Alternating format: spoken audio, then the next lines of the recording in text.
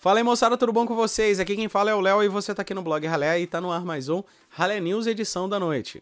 Bom, galera, antes de começar esse vídeo eu queria agradecer ao novo parceiro do canal, a loja MAUROSPBRGAMES. Eu tinha um grande problema lá na minha loja do Mixer que infelizmente eu não poderia fornecer para vocês a Xbox Live Gold, né? Seja de um mês, de 3, de 6 meses, de um ano.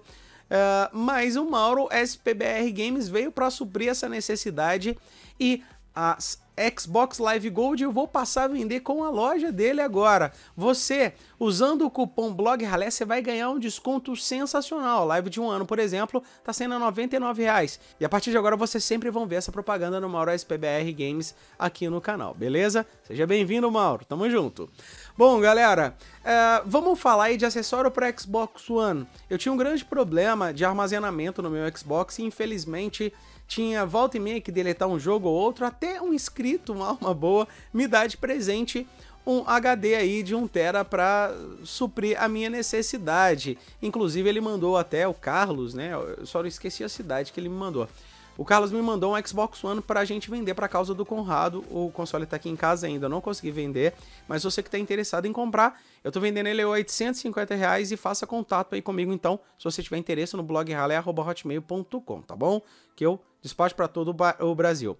Mas galera, então eu consegui resolver esse meu problema, mas eu sei que existe muita gente aí que adora instalar jogo atrás de jogo, adora correr atrás de conquista no Xbox.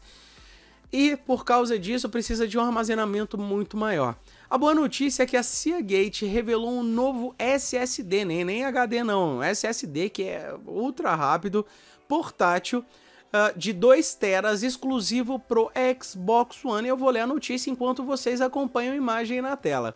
A fabricante Seagate apresentou um novo SSD portátil Game Drive for Xbox, uma unidade de armazenamento projetada para operar exclusivamente com os consoles da linha Xbox One.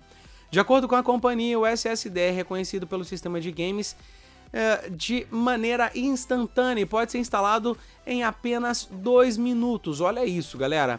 Ao utilizar as velocidades da tecnologia USB 3.0, por sinal até minha placa de captura nova é USB 3.0 e dá uma diferença danada, a Seagate permite que o usuário rode jogos diretamente da unidade de armazenamento portátil.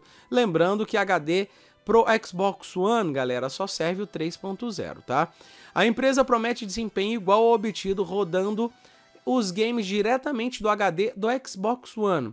A qualidade de produção e do ambiente in-game para os títulos de hoje está muito mais elevada, e o SSD Game Drive para Xbox da Seagate oferece aos games a capacidade extra para sua biblioteca inteira, além de velocidade flash, para que eles possam pular em seus games sem esperar por menus lentos e tempo de carregamentos mais demorados. O Game Drive for Xbox será lançado dentro dos próximos 3 meses, com as capacidades de 500 GB por $150 ou R$560 na conversão direta, 1 TB por $300 ou R$1.125 ou 2 TB por $600, saindo a R$2.250. É o preço de um Xbox One X, né, em algumas lojas. Então, galera, se você tem uma grana aí, ó, e quer gastar com armazenamento bala e carregamento bala também, fica a dica aí, nos próximos 3 meses a Seagate está chegando com esse HD voltado para o Xbox, esse SSD, né? Então comente aí o que vocês acharam da notícia. Lembrando, para você que não é inscrito no canal, se inscreve, deixa o seu like, divulga o canal do Blog Ralé para os seus amigos, me segue no Xbox Live, que é Blog Ralé. Outra coisa, vai comprar a sua Live Gold, não esquece de usar o cupom BLOGRALE, tá? E vai comprar jogos da Live, tá rolando promoção até dia 25 agora.